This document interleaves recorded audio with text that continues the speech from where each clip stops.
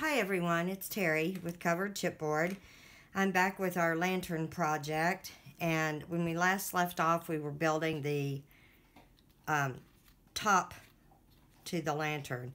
So I did go back and correct the dimensions on this bottom piece, and we had built all of this. I've added it to, just glued it onto the base, and then the handle's been glued on, and I've done the finishing work on it.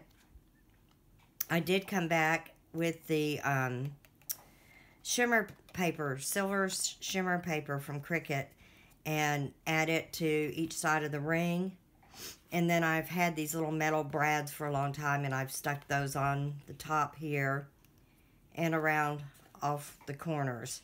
So this just slides right on top, just like that. So you have easy access to get to your candle inside. And here's what it looks like so far. These pieces are in the file, and that's what started this whole project, was I ran across this. Now in Cricut Design Space, it has pumpkins right here. So I cut the pumpkins, or slice the pumpkins out. And I'm going to leave this top off for now. But I just cut these out, and then I cut extras. I sliced these off. I did not do that in the file that I have that I'll be sharing, because I didn't know whether people would want to do it or not. But you can kind of see the back over here. Maybe you can see better that way. And this shimmer paper is white on the back, and I didn't want the white showing. So it's kind of up to you whether you want to do that or not. But it's very easy to slice. I'm sure most of you have done that by now. So you could just slice these off and make extras and glue them to the back.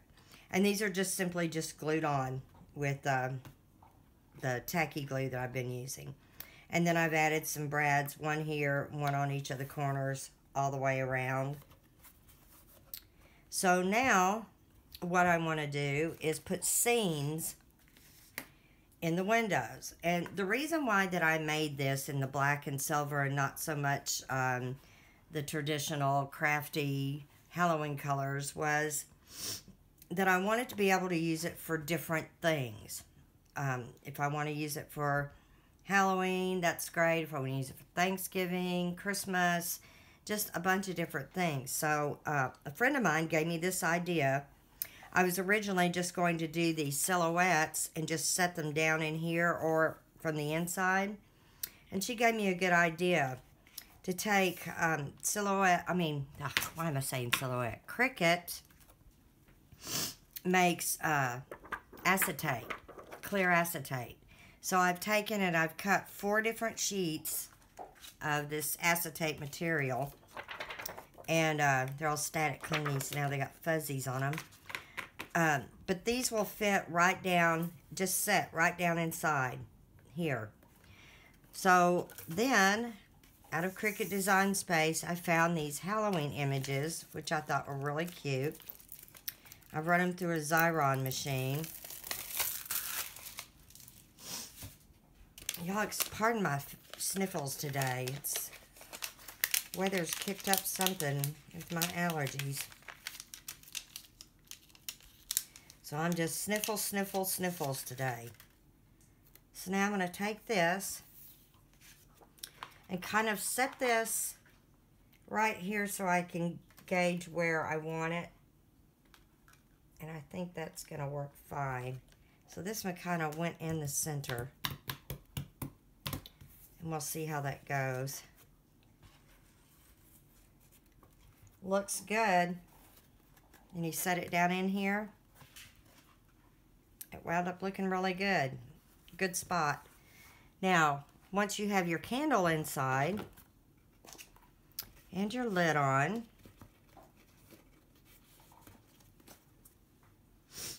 I have a remote controlled candle. I'm going to turn off this light and turn the candle on. So that's what you'll see. It's kind of hard to see here, but it will actually glow through your silhouette. Maybe you can see that a little better. I don't know how easily. So, I don't know if you can see that way. But it really looks neat when you're done. And again, I just picked this up at the dollar store. So that's what I'm going to do now, is just do these inserts and go and take them and put them all the way around. Kind of get an idea. I think I want to do the other tree one over here. I have another tree and a witch. And there's tons of designs. If you don't want to use the ones I've used, there's tons of these designs in Cricut Design Space. So I want to kind of get an idea of where I want this witch. I can get her peeled off here. So she's going to be kind of like right there. And then what you can do is each season, each season you can add new images and new panes to put in there. Alright, so I'll do this one, this October. This is like old adhesive or something, I don't know. It just doesn't want to work right at all. This one looks like it came out pretty good.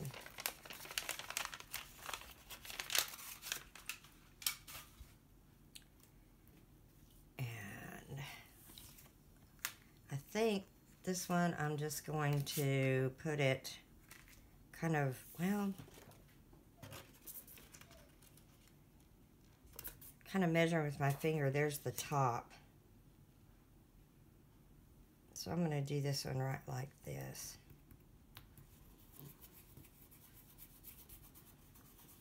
Get all that excess sticky off.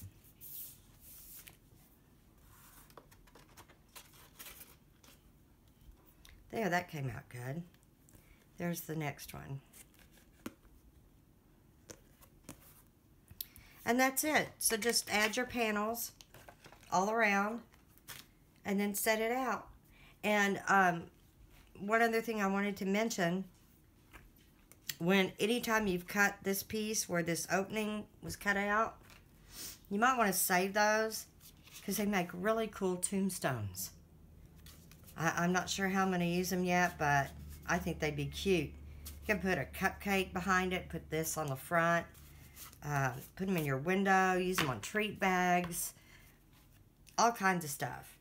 So you might want to hang on to those.